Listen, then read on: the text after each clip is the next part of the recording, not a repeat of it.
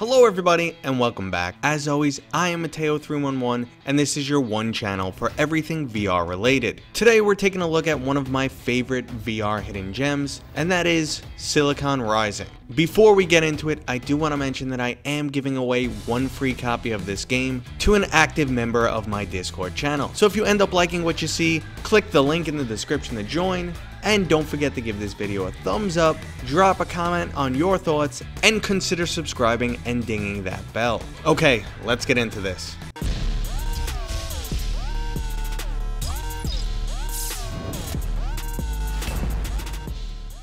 So Silicon Rising, formerly known as Mercenary 2 Silicon Rising, was recently listed onto Steam, but I've actually been following this game for almost a year. It's an arcade-style VR shooter that's extremely intense, absolutely gorgeous, and physically exhausting at times. It's releasing on Steam Early Access in February, with 5 of the 6 levels completely playable, and a full release expected within 6 months. The game supports all major headsets including HTC, Oculus, Valve, and Windows Mixed Reality. From an innovation standpoint, Silicon Rising isn't really bringing anything new to the table, and at its core, it's a node-based wave shooter. They did, however, manage to throw in a nice amount of variety to each level. You'll find yourself on sniper-only missions, in-car shootouts, and fighting huge bosses. At times, Mission 3 to be specific, this game can actually be physically exhausting, with constant lateral and horizontal movement as you dodge in and out of cover. The game is also quite hard. I've died more times than I would like to admit while playing on easy. Level 2 is actually being tweaked for its difficulty level, and with good reason, because I found it nearly impossible to complete. But 2 things really stand out in this game. 1, the graphics are excellent, and 2, the game is just plain fun.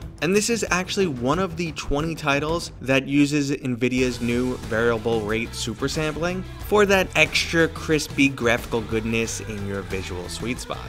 Mechanically, the game is very simple. You have a gun in each hand, and basically you just have to manage your reloads and try not to get surrounded by the enemy. There will be additional weapons and health that pops up throughout the map, and after you clear an area of enemies, the game will fade out and fade you back in, moving further into the map. You can use room scale locomotion, and there are nodes that you could teleport back and forth from. Now, the reload time and teleportation cooldown are actually pretty high in this game, making the management of when you move and when you reload the most important mechanic in this game. Additionally, you will be ducking behind cover and jumping out of the path of bullets a lot. Now, as simple as this may sound, it still equates to some really fun gameplay. Now, the storyline, on the other hand, while it has some cool scenes, it's currently underbaked and feels like it needs a larger budget to truly realize its potential. It's also apparent at times that this wasn't written by a native English speaker,